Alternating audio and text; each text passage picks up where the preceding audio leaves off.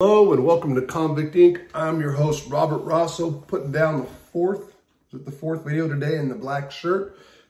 But I changed my hat. I put the red hat on. You know, I had like so many hats some months ago, and I was trying, what the hell happened? I got 3 hats now. Anyway, welcome to Convict Inc. I'm your host, Robert Rosso. Please subscribe if you have not. Please hit the like button if you like the video. I don't know how many people in this audience are going to know who James Stacy was.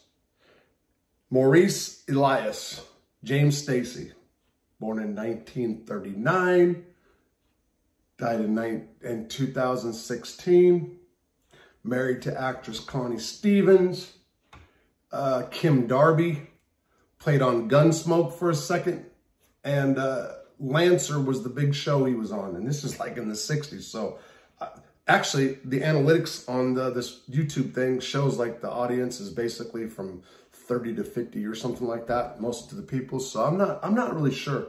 I knew Gunsmoke and Lancer because my grandfather was a big cowboy western fan. Anyway. This guy was a Hollywood actor. That's his James Stacy. That's what he went by, Maurice Elias. He had it going on back in the day. Handsome guy, good looking into the Hollywood scene, had all the babes. Ladies man, alcoholic. Got in a motorcycle accident, got his leg chopped off. Decided he wanted to kill himself. Jumped off a cliff in Hawaii. Lost his arm. 1 arm missing, 1 leg missing. In 1995, 94, 93, I'm not sure the year, right in there, he was sentenced for child molestation. That is, he had a maid, and he was fondling the Mexican maid, I think she was illegal, her 11-year-old daughter. I think that's how the story went. He ended up in prison with the 6-year sentence, and ended up at Chino, where I happen to be housed. Now, I'm sitting in the temple, and for those of you who haven't heard the video or didn't watch the video, the first time I shot dope, which was in Chino, Chino Minimum Yard was huge, and it had all these different places for people to hang out. And you can go hang out in the synagogue, or that's what it was, the synagogue. Damn, I can't believe. The church, where do the Muslims go? There's different places all over the prison. I hung out in this, what would be the synagogue. That's what it was. And that's where we shot dope. Man, I missed the synagogue last video. Ain't that a bitch? Anyway, there were 17 Jews or friend of the fellowship. Actually, there was probably 3 real Jews actually converted to Jews, and the rest were all friends of the fellowship, which means guys hung out and watched TV without having to be in the prison environment. When you walked into this place and you sat down and you locked yourself in, you're just in with, actually didn't lock, you left the doors open, but when you went in that place, you felt like you weren't in prison. You get to eat commissary that was in the locker. $500 a month was the budget for each religious program. So we drank hot chocolate, and all that stuff, but I shot a lot of dope. I did go to the services on Saturday. One day, we're sitting there, and here comes a guy who was in what's called the old man's dorm. The old man's dorm was over by the handball courts in the corner of the prison. I forgot the name of it now. Guys that were sick or old were in that dorm. And he wheeled himself over. Now, if he had his he was either missing his right arm and left leg, or vice versa. So he was like, he'd want to be, so he can wheel himself and push with 1 leg. This guy comes up, and he was just the bitterest motherfucker you've ever seen. Just a nasty looking face. His disposition was all wrong. And he had that whole handicap thing going for him, which was tragic. You felt bad when you saw this guy, right? So, well, he introduced himself as Maurice. Came in, looked around, people were talking. He isolated by himself, didn't have much to say. And went back later that night. I'll never forget, I asked if he wanted me to push him back, and he said, no, I can do it myself. And I was like, all right, whatever. Okay, so some days go by, he comes back again, same thing. Doesn't say much, picks up a few books that are in there, kind of looks at the TV, glances at it, burns off, doesn't want nobody to take him back. It was around the following weekend, somebody had said, hey man, that guy was out there visiting with Marlon Brando. And people are like, what? Like, that dude's like a famous actor or something. And Brando was supposedly out there. That was the word of the prison.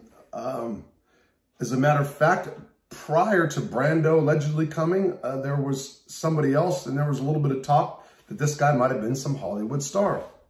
Well, I happened to get on the phone one day. It was my phone day when I heard that Brando was there, and my grandpa was at my dad's. My dad was living in Arkansas at the time. My mom had not yet moved back here. She was in the process of retiring, but my grandpa was back here with my dad. And it was one of those days I talked to my grandpa, and I said, hey, Grandpa, do you know somebody named Maurice Elias? He said, Maurice Elias? I said, yeah. He said, hell, that's James Stacy, Robert. And I said, James Stacy? I don't know what's that mean. He was married, and he talked about the girls he was married to. And he said, I think he lost his leg. And I said, the guy's got, missing one leg and one arm. And so my grandpa was kind of a fan. So I said, shit, I'm going to go get this guy's autograph for my grandpa. Sure enough, later that night, I went over there, and he was there for service Saturday.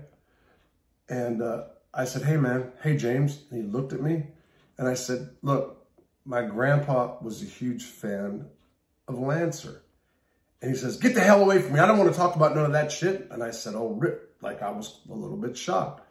So after service, he apologized to me, but he said that he didn't want to do autographs. Those days were behind him. It was a long time ago and whatnot. Okay, all right, on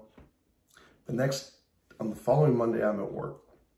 I work in medical. I'm a medical clerk. We're around all the female staff. Sweet ass job. And a girl who was actually married to Magic Johnson, I know this sounds a little crazy, had pictures. Her last name was Johnson, by the way, through marriage. She was, real deal, no shit. Black chick, cool, just the coolest lady, came up to us. And she said, you guys know that guy out there? And I'm like, yeah, I know who he is. And she made a bunch of faces. Okay, so he was coming into medical, and he went into medical, and he got in an argument inside medical with the nurses. The nurses treated him bad, and I didn't get it. Nobody knew what he was in prison for at the time. Next thing you know, this Johnson drops off a newspaper article, drops on the floor by us. We pick it up, look at it. And there it is, the article of dude, and he is a sex offender who molested an 11-year-old girl. Woof. Okay, now. So now we've got a sex offender we know about. I go to the synagogue later that night because he's starting to come in every day because it's a good place to hang out. And I show guys in there, and everybody's like, okay. So a plan was hatched. The following day, old James Stacy rolls in. It's about time to go. And as he goes down the ramp, I grab the back and he's like, no, it's okay. No, I got you. I got you, James. Don't worry, buddy. I got you. I'm taking you home. And I just kept pushing his wheelchair. He couldn't stop. He got one arm and one leg, and kept rolling him. And I rolled him, and I rolled him. We went towards the front of the door.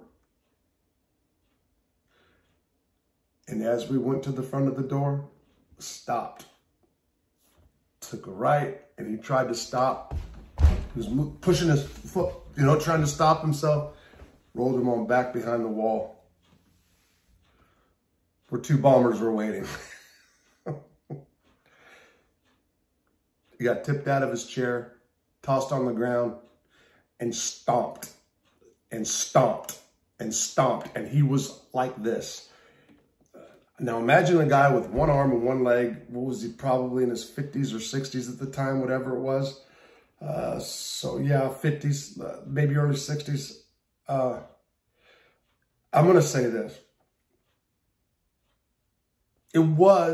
There was something very sad about seeing this dude with one arm and one leg flailing around. Like, you know, he couldn't get up, but he was like trying, he was getting booted to fuck. But he's a sex offender, you know? And there was that part of me that thought, man, there's something bad about this. But there was another part of me that thought, somewhere there's a maid with a little girl smiling when she finds us out one day. That's the truth about how I felt. And I will say this for James Stacy, who died in 2016 at a doctor's office. And I just read this on the internet, given like an antibiotic shot or something. Watch those vaccines, people. Beware. Watch them. Yeah, so you can look it up. Maurice Elias, actor James Stacy, Sue was married to. What I was going to say is I'll say this. That guy was fucked up. He was beat to a pulp. He never said a word.